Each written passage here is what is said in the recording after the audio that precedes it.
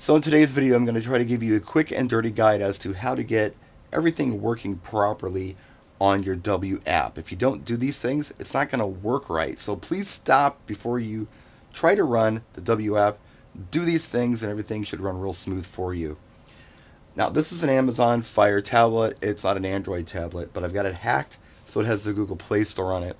If you want to know how to do that, I'll put a link in the description of this video to teach you how to do that. It's really easy. So download your app first, the WAPP from the Google Play Store.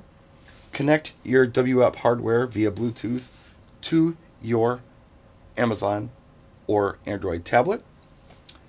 Now, go ahead and open up that app.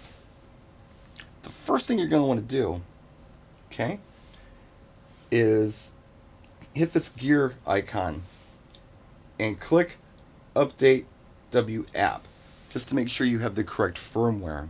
No matter what it says for firmware, this is what you need to do. Turn off the app, the hardware rather. Press and hold the button until things start flashing goofy. You know, they flash goofy for a second and then they stopped. So let's try that again. Press and hold the button until it's like alternating, flashing goofy. There's a flash. There's a goofy flash I'm looking for. That back and forth flash. Now give this a second. It should, the update button should go ahead and highlight. This is all connecting via Bluetooth, so it's kind of slow. But give it a moment. There it is. As soon as it says update, press update. Now this is going to take probably about 5 minutes. It's a relatively slow connection. So go ahead and let this update. We're only at 2% right now. I'm going to turn the camera off. I'll turn it back on when we're about done and we'll go to the next step. Excuse all the running around upstairs. That's what usually happens when I'm trying to shoot a video. Dogs, kids, Blancas, all that stuff. Okay, it's at 100%. And it says it's done, so you can go ahead and click Finish. Notice the WAPP's off, so go ahead and turn it back on. Just press and hold the power button until it comes on. Little Bluetooth icon's on up here next to the gear. That's good. Now what we got to do is add some fixtures. So click on the gear icon and choose Set up lights. Turn on your first light. Like that. It'll see it right away. You can choose the group you want it in. You can choose if you want it to have a DMX address or not. I don't want it to have a DMX address. I want it to be group 1, so I'm leaving that alone. Next light. I'm going to press and hold the power button on this one. Boom, there it goes. Says it's group 1. I want no DMX again. I mean, you can choose whatever you want, but that's how I'm doing it today. Next light. Then I have to go over to this one here, turn the power on. There it shows me. Group 1, no DMX, that's what I want. Done. Okay. Now all these lights should be programmed.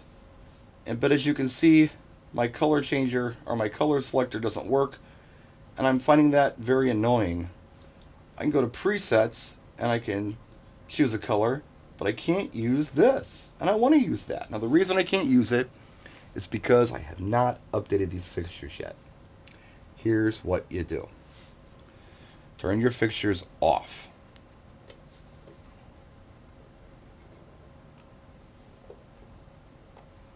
Now, press and hold the power button until they start flashing all crazy.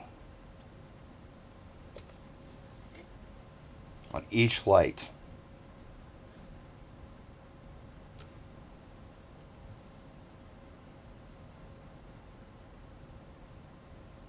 See they're flashing crazy? Go back to that gear icon. We need to update the lights. Now down here you got a menu where you can choose what light you want to update from Ape Labs. Press this, it gives you a choice. We want the maxi, so we want to keep that maxi, but if it was sticks, you'd press sticks or whatever. Then you just press update It actually goes pretty fast. When they're flashing red like that, it means they are indeed updating.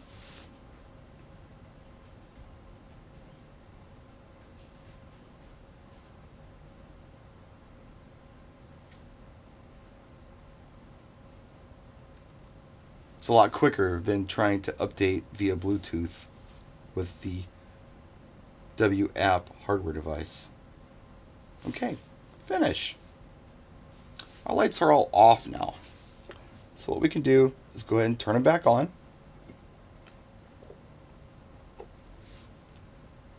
And look at that. Everything works like it's supposed to now. So you must do these things. You have to. It's not even optional.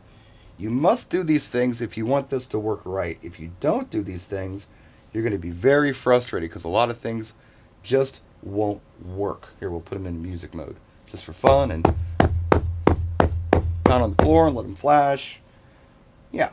So anyway, that's what you got to do. Yeah, look, I'm talking and they're moving around. So if you do this stuff, everything's going to work right. If you don't, it's not. You're going to get really, really upset. So quick, dirty tutorial for you today. Hope it helps somebody. Practice and enjoy.